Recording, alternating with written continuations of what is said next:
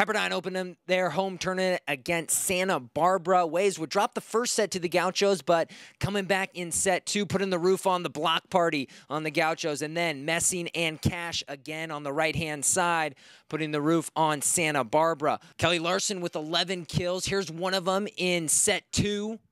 And then watch the hustle by freshman Ryan Chandler, getting her hand under the ball, and then Taylor Rasich cleaning it up for the Waves. They win the second set 25-14. On to the third set. Again, great hustle by the Waves, and then Katie Messing, great angle shot, finding some open hardwood over there. Becca Strelo, the freshman, gained some good playing time tonight with the little dump shot there. And then it's Messing and Honeycutt.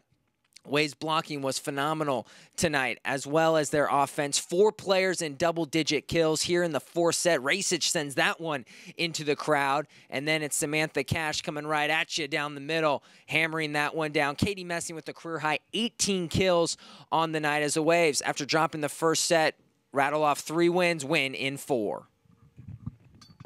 Well, our first set we started off kind of slow, but the next 3 sets we really worked on our serving and passing, and that's what's really helped us in those games to win.